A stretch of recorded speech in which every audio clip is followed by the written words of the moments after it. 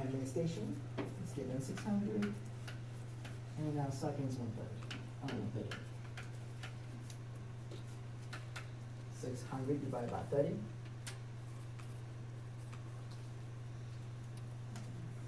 Again, it's 2 minutes.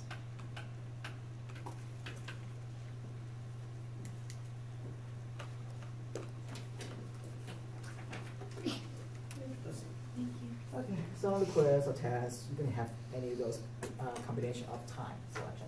Could be in millisecond, it could be in decimal, or it could be in fraction. Freaking units.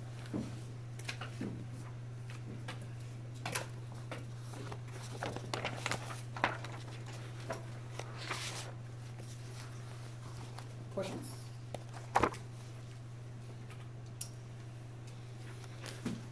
Timer of master timer is called the automatic exposure control timer, AEC timer, also known as photo timer.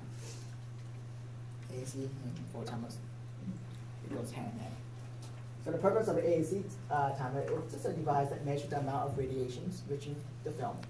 When a certain amount of radiation had reached the film based on sensor, it will automatically stop the exposure.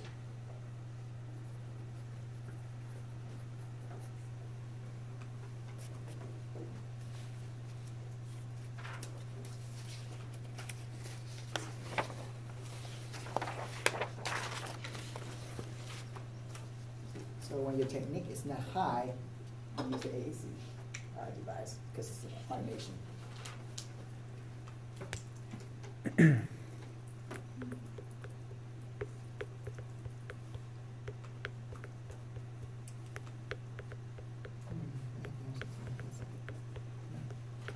Okay, there's 2 types of AEC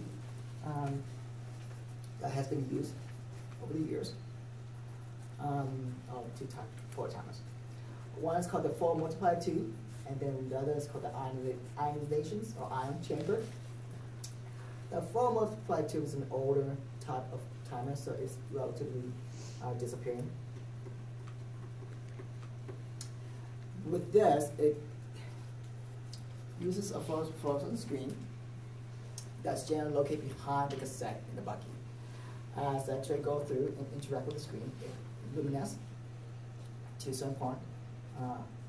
When it hits to that certain degree of brightness, it will automatically terminate the exposure. And it works really fast and instantaneously. The other type of photo timer is the ion chamber, or ionization chamber. This is the most common type of photo timer used today in modern imaging system department. The ion chamber is located between the patient and the film. Since it's located between the patient and the film, it has to be really lucent to prevent any artifact. The ion chamber is based on the amount of charges that's produced as it interacts, as the X-ray goes through this ion chamber and this air. When it interacts with the air, it causes the air molecule to be ionized. So when the certain amount of ionization occurs, it can automatically shut down the exposure. That's what it pretty much is.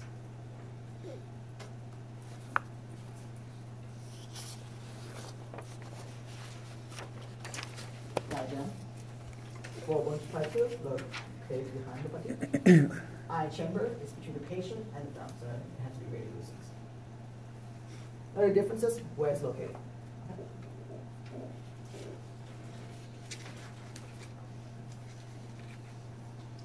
Most likely that will be my quiz.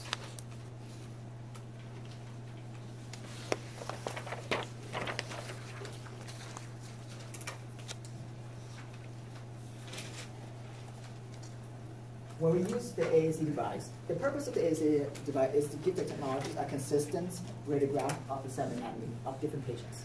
So it helps produce a consistent quality of X-rays. In order to use the AAC correctly, you have to position the patients very well. So positioning skill is very important when we're using AAC. With the AAC, there's sensor cells built within it. These will be the sensor cell. If you do a chest X-ray, you go patient to patient, against the board, and then when you use the AC, this T cell will be activated to make sure that enough radiation going through for them to censor. But depending what type of anatomy you're working on, these cells will activate and some will just turn off. So patient position is very crucial with AAC. And of course, all AAC devices have a backup timer in the event that it doesn't terminate the exposure. The backup timer is usually set at 150% above your timing, which sounds a lot, but in terms of how much time selection is, it's in fraction of a second. If you set your time at 0.5 per second, 150 above that would be 1.5. So it's just like that.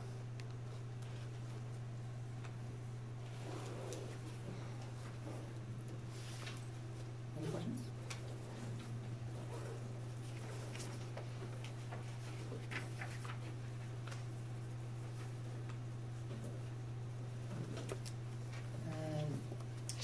On the one slide, it's just an implement. It's funnel generator. It's built because it's a timer, so it has a funnel load generator. And again, the purpose of the funnel load generator is to help deliver the maximum MA with the shortest exposure time, with whatever KV selection you have. It then continues to reduce the power as the exposure continues. So instead of the highest MA, as the exposure continues, the MA station will change, fluctuate based on your exposure. That's why I call funnel load generator. The MA changes or goes down as your time duration continues. And I'm losing my voice.